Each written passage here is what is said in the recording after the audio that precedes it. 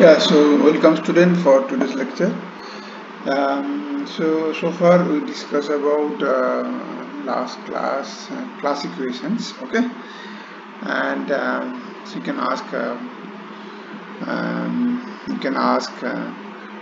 why this kind of name class equation, right? How this class came. So I'd like to just recall what was that class equation, and then I will start a little bit more about this. In the class equation, what we say, we start with G, which is acting on itself via conjugation.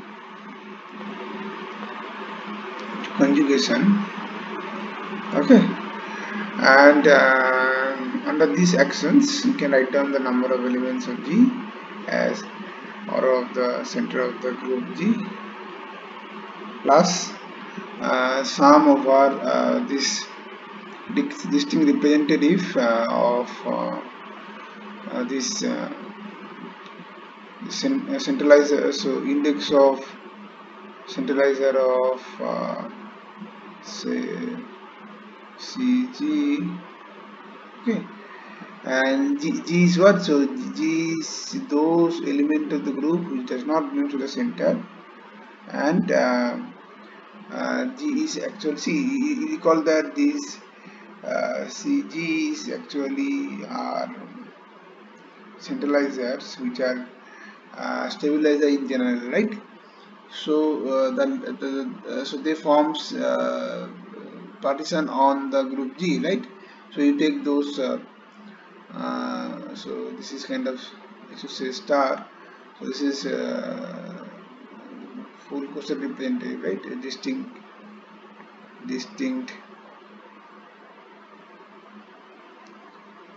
representative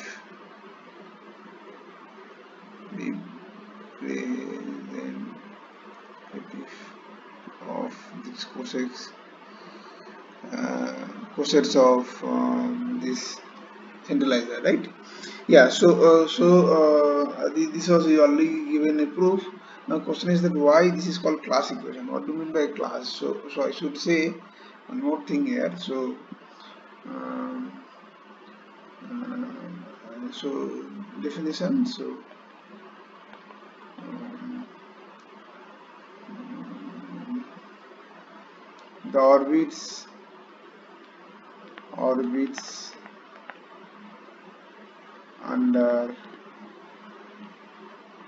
the conjugation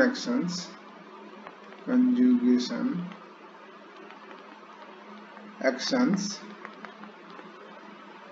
is or are orbits are called conjugation classes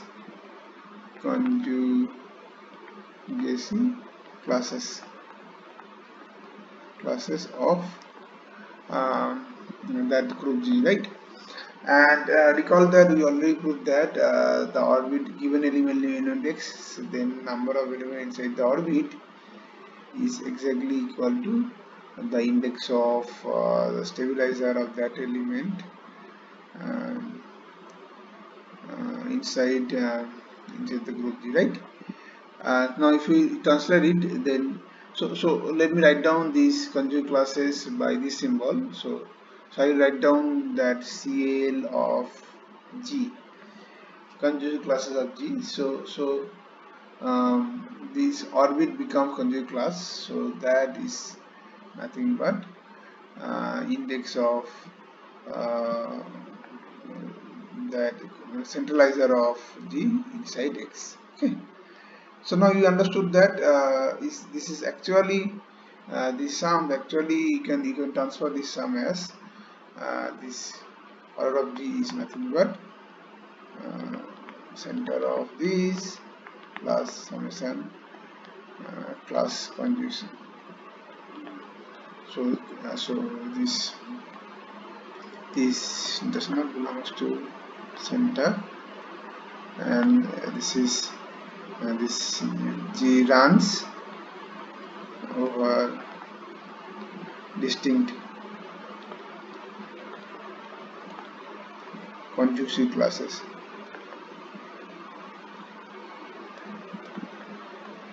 Okay, so you understand why it is called the class equation, right?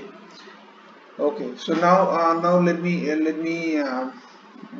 remind you one more question which I asked maybe a couple of lectures before. That we asked two questions. One was that how many elements are there in each conjugate class, each orbit, and that was the answer. Okay, and one more question I asked, that how many orbits are there, right?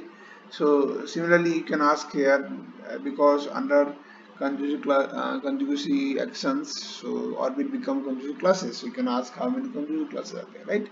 So let me ask the same question: how many uh, orbits orbits are there for any, in general I'm asking, okay, any group actions.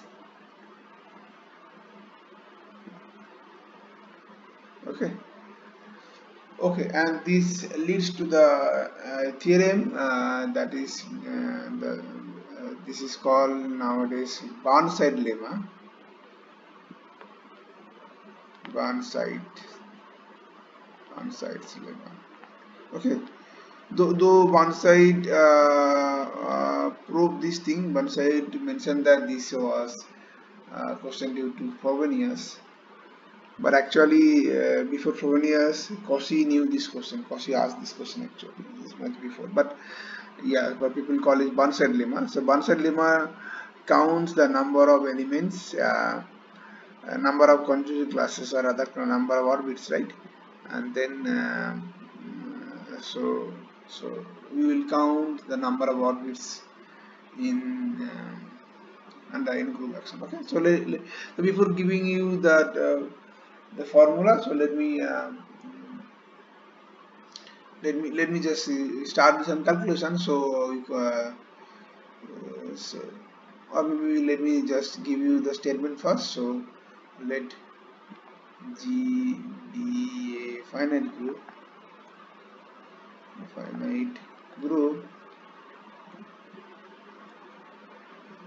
acting on a finite set X,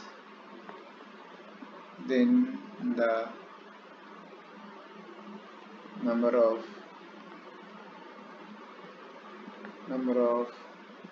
orbits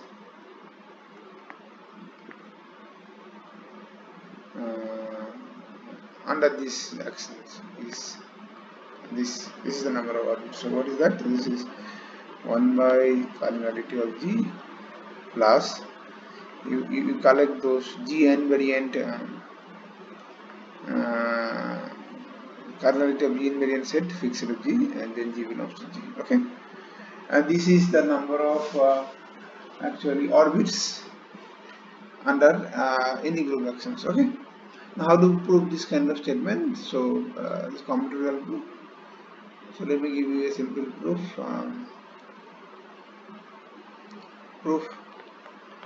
So let me just consider the set S. So S is what? S is collection of all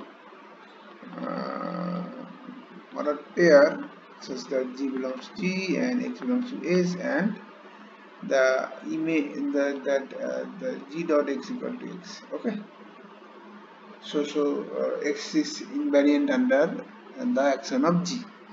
So this is my set X, and I would like to count the number of elements inside X. So S. So this is the question. So what is the cardinality of S? Okay, a simple question. Okay, now obviously we can count this number of elements in two ways, and then we will equate this number, and then we will finally get this number of conjugate orbits. Okay, number of orbits. So how to calculate these things? See, this is the order pair, right? So either you can fix the element of X and count how many G's are there such that G dot X equal to X, or you can fix a g and count how many x are there such that g dot x equal to x, right? Now let me do the easiest first. So for a fixed g belongs to g, what you can write? You can write that. So if you fix a g belongs to g, then what happened? Then your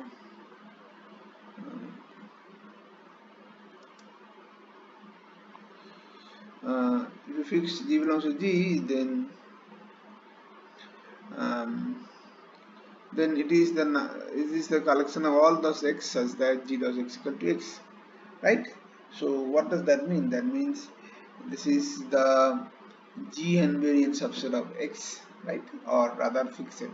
So then for a fixed g, you can write down that this is becomes for a fixed g, okay, becomes nothing but this set, this g invariant subset of x, okay, they become this, right, for a fixed. So what does that mean? That means this is actually this disjoint union of g belongs to g, this fixed of g, right?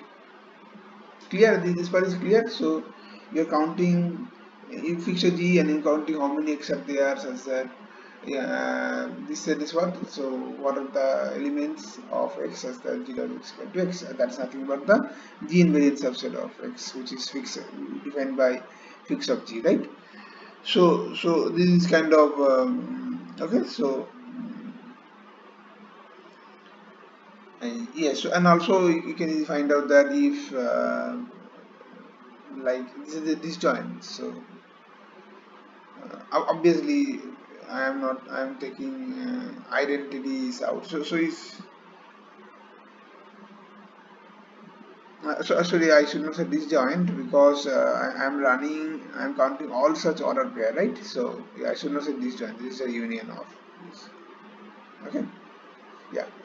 So then cardinality will be what? Cardinality will be the sum over g belongs to g, the cardinality of this fixed of g, right?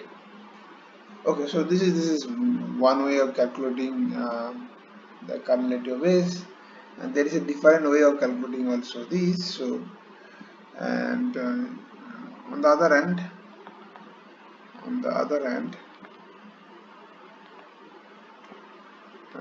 for a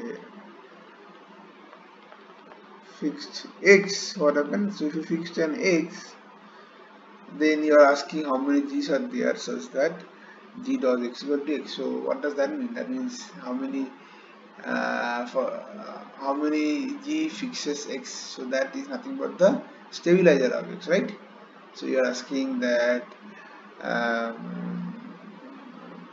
how many. So then s becomes nothing but stabilizer of x in g, right?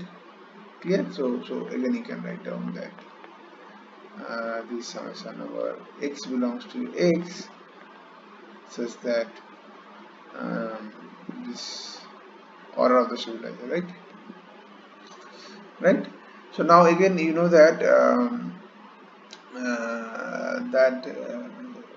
this actions actually partitions this x in terms of the union of say the orbits, say maybe let me write down say I equal to 1 to t. So suppose there are t many orbits are there, which I'm interested to find out. So you can write down x equal to some gx1, gx2 union and then gxt, and this is the full x, right? That is and that is because these gxi's are the partitions, they are equivalent classes, so they form partitions of x, right? So what does that mean? That means this you can obviously count. So this is we know already. So okay, so this is I should say t, sum over t.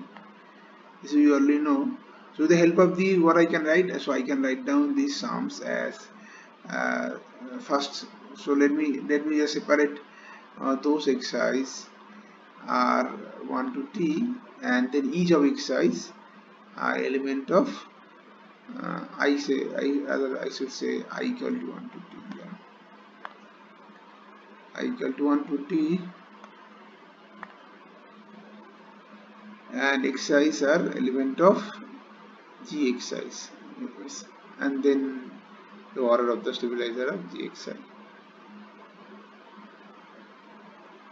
Right? Clear? So instead of taking sum of all those exercise, so what I did, I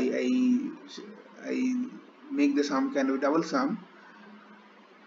I have divided into orbits, and for each element of the orbits, I know that in each element this number of stabilizers, element of the stabilizer is same. That we already proved it. So in that case, I can write down that 1 to t. Okay, so maybe I should go to the new page.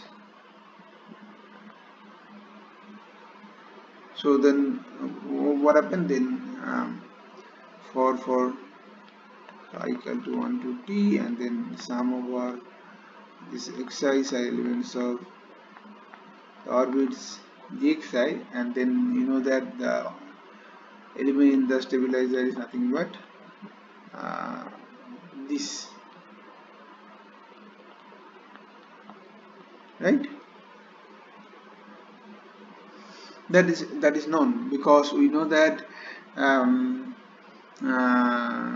this number of elements in the orbit is nothing but the index of g, right? As gx is nothing but index of stabilizer inside g, right? This is already known. So what does that mean? That means this equation you can write down. See, now for each xi belongs to the orbit, this number of elements in the orbit is fixed, right? Because this is an invariant for each element, right? And hence this is kind of gx, so the whole thing invariance that comes out. So we'll have summation I equal to 1 to t and mod g, some mod x, and then you count how many such elements inside their gxi. So that is gxi itself, right? So that get cancel, and hence you have sum over mod g and I equal to 1 to t, right? But again, this is invariant of t, so this sum is nothing but t times mod of g, current of g, right? So what do we have? So on the other hand, you have the number of elements in the S is nothing but t times order of the group. And what is t? T is nothing but the t is here. So t is the number of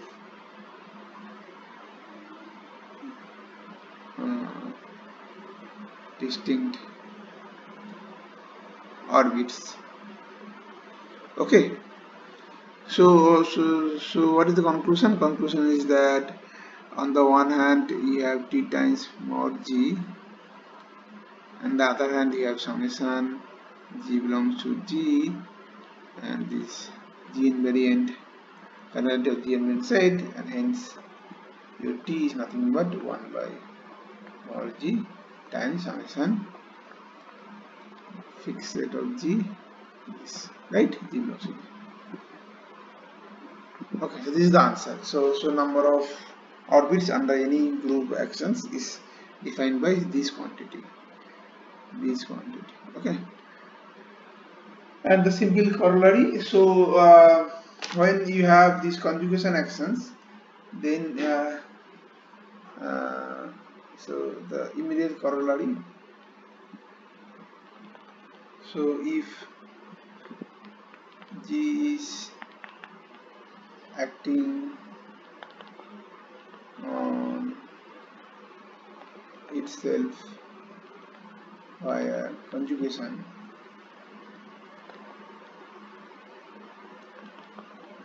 then this number of conjugate classes, then the number of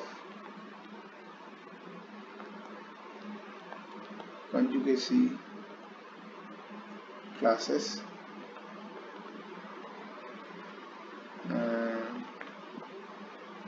in G is what is nothing but 1 by order of G summation. So what is this fixed set of G? Okay, so I should say also how this fixed set of G look like here.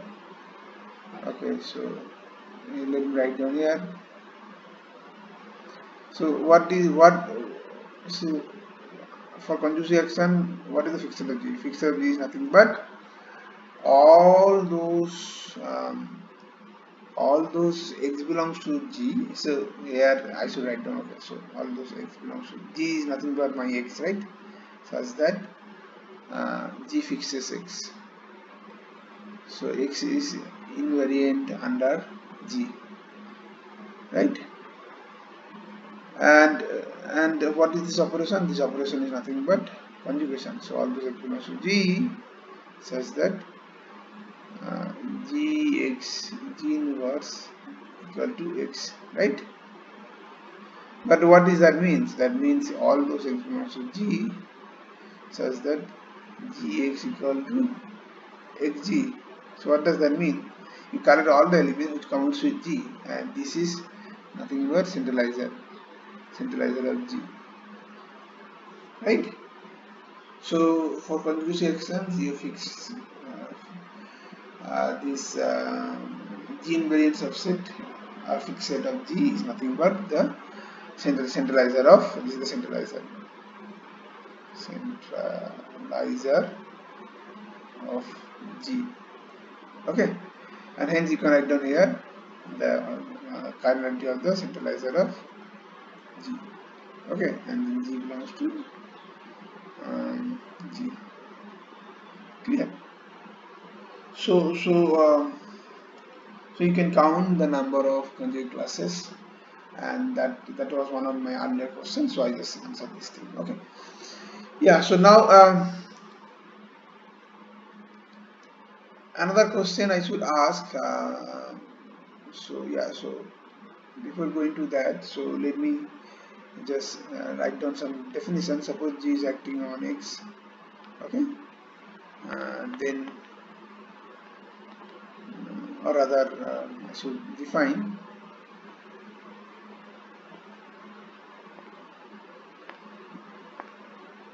so G is a group acting on a set X, so the actions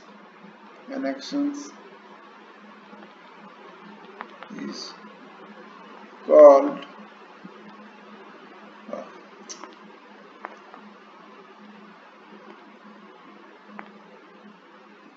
called a transitive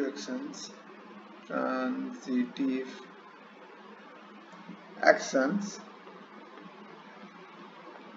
if what happens if there is only one orbit,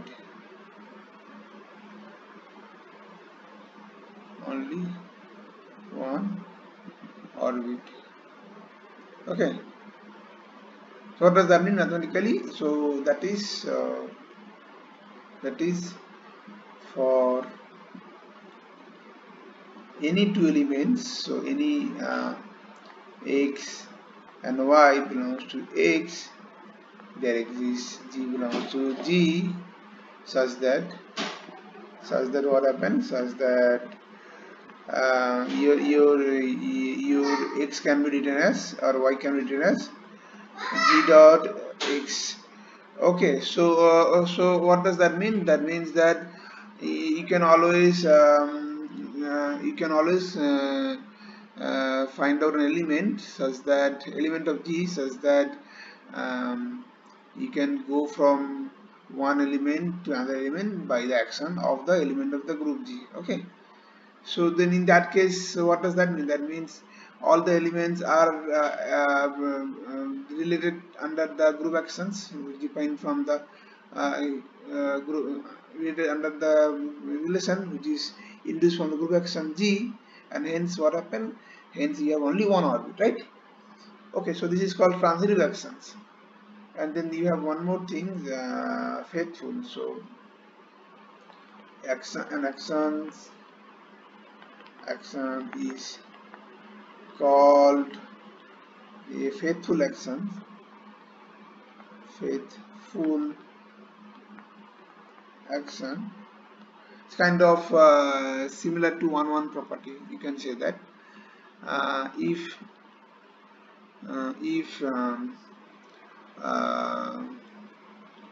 for any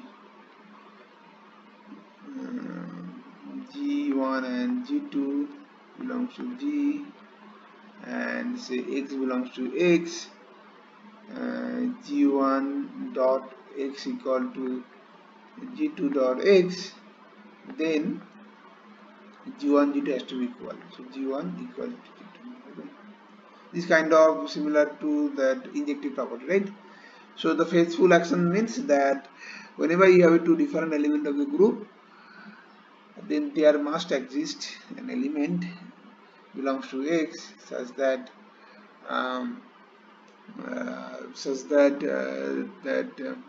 image under the actions of these two elements are different. Okay, so this is the meaning. So so this is equivalent to saying that if G1 not equal to G2, there exists X belongs to X such that G1 dot X not equal to G2 dot X. Both are the same, right? This is called faithful actions. Okay. Okay. So these are some definitions. So with the definition, we would like to just do some general theory, and then we will try to conclude some very much important theorem. Okay. So now, so again, let me start the setup. So we have a group G acting on a set X. So whenever I am writing this thing, I mean the left action. Okay. So what does that mean? That means there is a map from G cross X to X, right? Now every such map, so every such map induces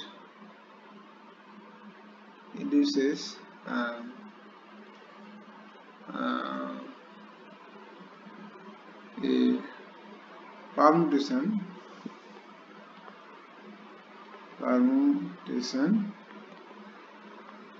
on X. Okay. By how they induce permutation by so by the map. So you can write down that's a sigma of G from X to X with this sigma G of X is nothing but G dot X. So this is my map. Okay. So given a group actions G cross X to X, you can define a map from X to X, map from X to X by sigma G of fixed G, and then yeah. So this is for a fixed G. For a fixed G belongs to G. Okay. So you define this thing. So now note that the sigma G is a so claim sigma G is a permutation on X. So what does that mean? That means I need to prove that sigma G is a bijective map, right? So you can prove either that you have inverse, or you can prove 1 1 and all 2. I mean, it is easy to prove that the inverse exists. Okay, and that is obvious almost, right? So what is the case? So given a sigma g given so for any g belongs to G, you have this G inverse belongs to G, right? The inverse inside the element, and then you talk about a sigma G inverse, and you check that sigma G inverse actually is nothing but the inverse of sigma G. So how to write down sigma G inverse? So how to check this inverse? So the composition must be identity, right? Now if we apply on an element on the set X, then what happens? Then it will be G inverse of G compose of X, right? Now by definition of the sigma G, you can write down that sigma G inverse of G dot X, right? This is by definition of my sigma G, and hence you can write it down as, again by definition, G inverse dot G dot X, right? Now you know that this is a group action, so that associative kind of property of the second property of group action tells you that this is nothing but G inverse G dot X, which is nothing but 1 dot X, which is nothing but X, right? So what does that mean? That means the sigma G inverse compose sigma G is kind of active. This is for all X belongs to X, right? For every element of X, it is sending the same point. So it's kind of identity, right? And you can obviously you can also prove similarly you can prove that sigma G compose sigma G inverse of X is also X for all X belongs to X. So thus sigma G inverse is nothing but the sigma G whole inverse, right? Inverse of that, okay? And so sigma G is a permutation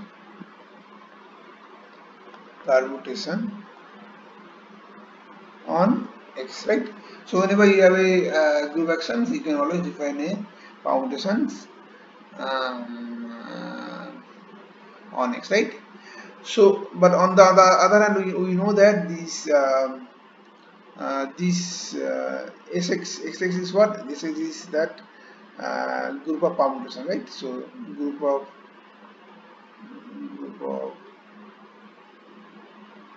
permutations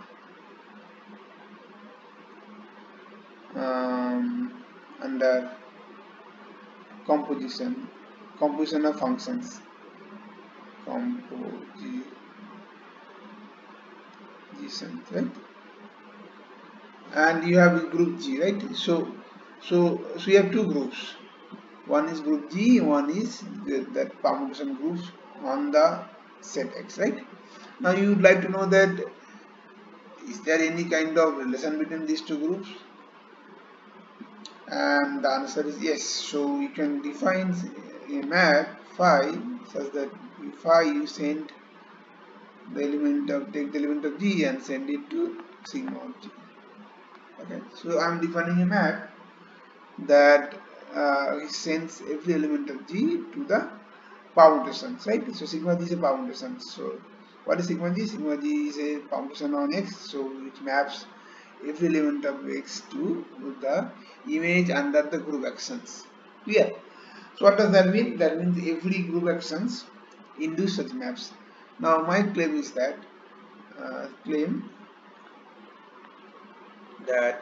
this phi is not a ordinary map. Phi is a very nice map. So phi is a homomorphism of groups. Homomorphism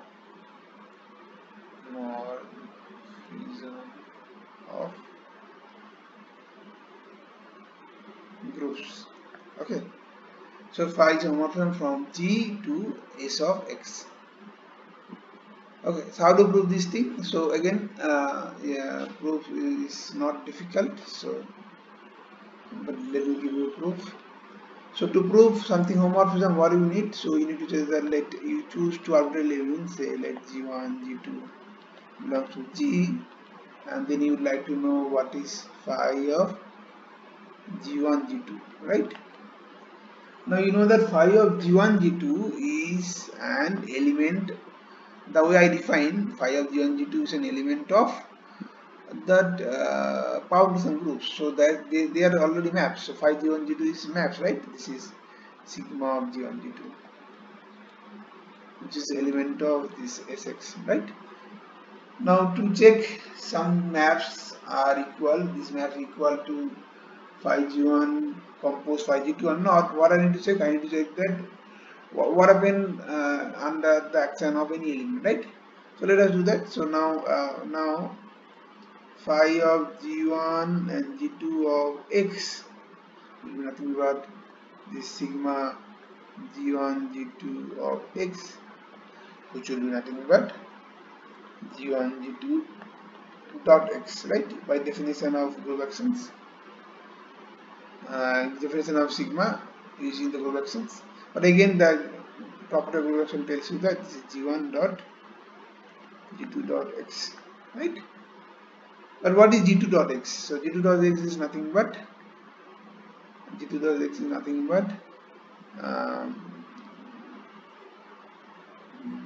yeah. So how do I write? So let me write down by this. So this is dot, right? So this is sigma G1 compose sigma of G2 of X, right? So sigma G1 compose sigma G2, yeah, so whatever of X, right? So this phi G1 G2 acting on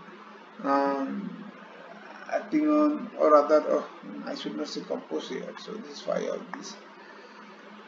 Okay, this is not, this is okay, this is composition obviously. So how do I write down this composition? So let me write down this by phi of G1 compose phi of G2 and then X, right? And this is true for all X belongs to X. So what does that mean? That means that phi of G1 G2 is nothing but phi of G1. See, here it is product, but here it is composition phi of inside the permutation group. This is composition, right? So it satisfies the that homomorphism property, and thus phi is a homomorphism, right?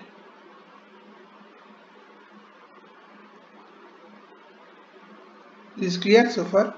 So what does that mean? That means if G is acting on a set X, then there exists a homomorphism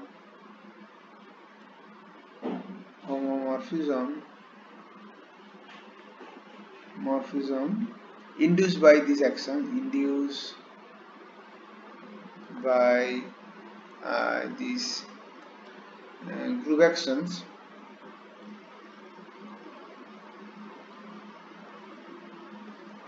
okay, from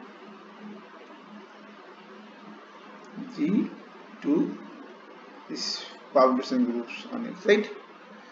And these actions, so this is called, this homomorphism has a nice name. This is called permutation representation of the group G. So this homomorphism is called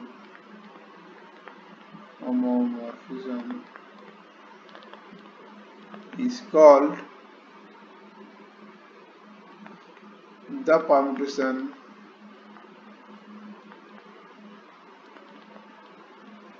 representation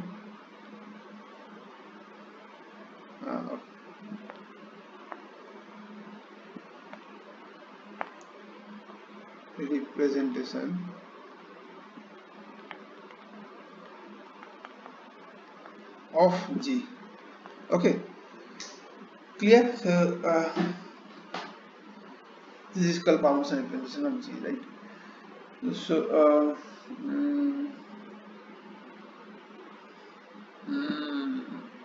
Yeah, so now let me just finally, so this part is okay. Now let me define or rather discuss this very much important proof that is called Cayley's theorem. So what is Cayley's theorem? So Cayley's theorem tells you that Cayley's theorem is a very important theorem, and that tells you that whenever you have a group G acting on a set X, then you can do these things. And okay, so yeah, so let me just define Cayley's theorem without saying the group action, then I will come back to this. So what is Cayley's theorem tells you that, so whenever you have finite group G, then it is always isomorphic to a subgroup of permutation group, right? So permutation groups so now question is that what type of permutation group, like how big is that? So if the group G is having order n, then then you have permutation groups of order n on n symbol, right? So how do I write? So mathematically, okay, so let me write down this mathematical version. So Cayley's theorem. Okay.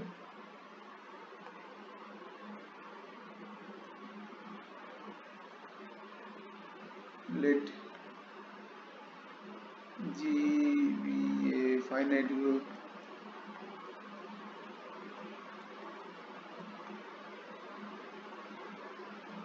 of order n, then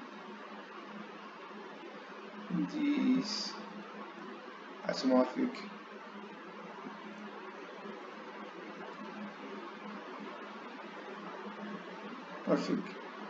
to a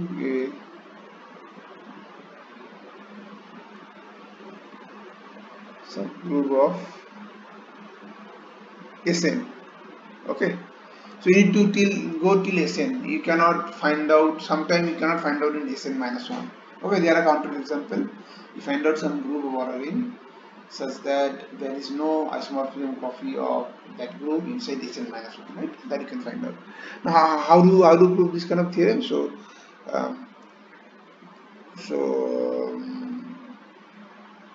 so proof. So now I can write down my G is acting on G via left multiplication.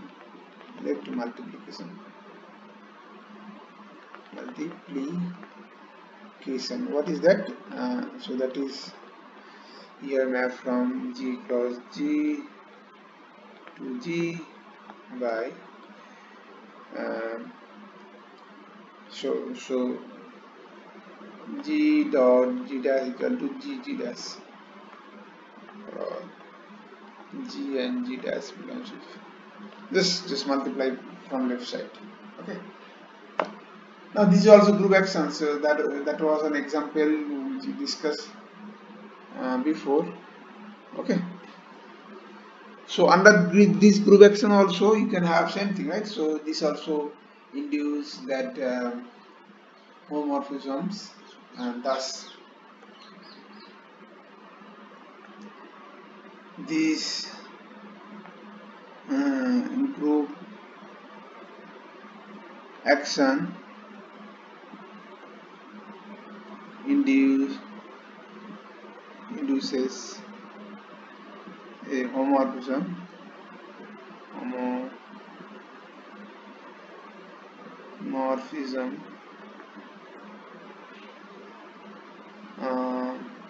from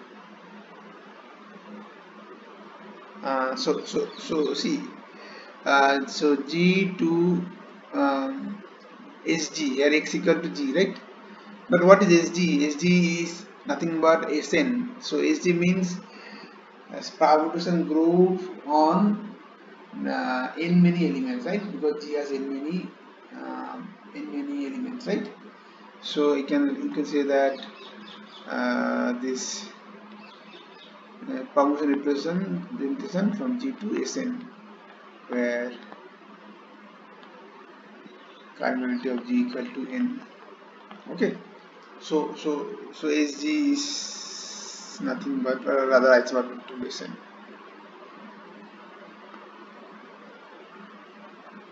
Okay, and what is that map? So you take any G belongs to G, send it to sigma G, and how the sigma G look like? So where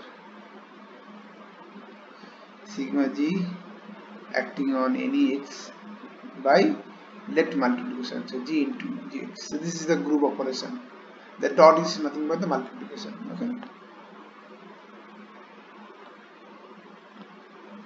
Okay, G dot X, G into X, right?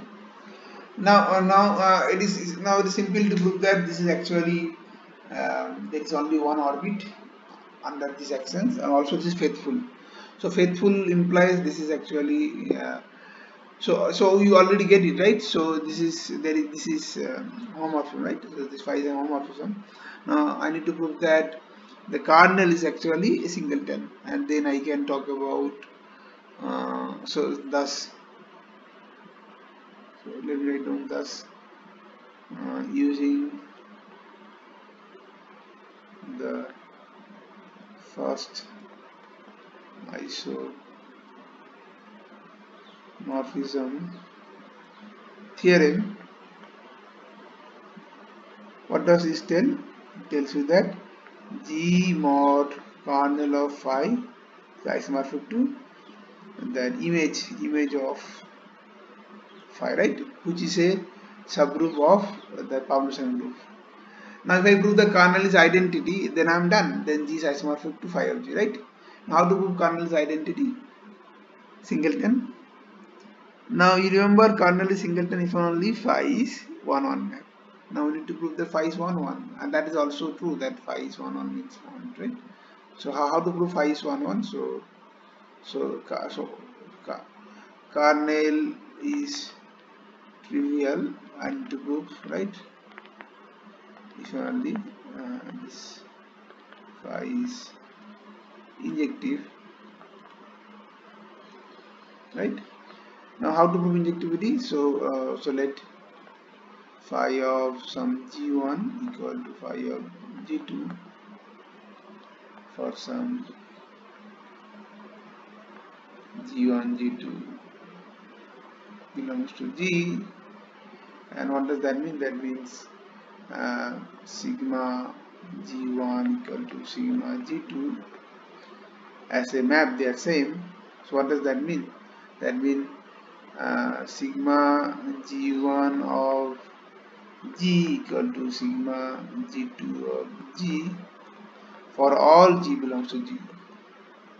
Okay, for all, and this means G1 G, right? But then G has the inverse, so right cancellation property tells you that G1 equal to G2, and this implies phi is 1 what I want to prove. Done. So phi is injective map, so kernel is trivial, and hence your G is isomorphic to phi of G, which is nothing but a subgroup of Sn, right? So thus we just proved the Cayley's theorem, which tells you that every finite group of order n is isomorphic to a subgroup of Sn. Okay, so this completes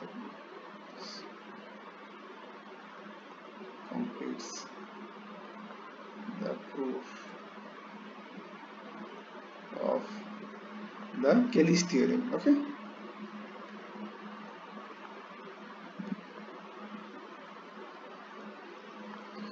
Okay, so maybe I will stop here because today we will also learn very much important theorems. Burnside lemma we learn, and also we learn Cayley's theorem. Okay, so let us stop here. Bye.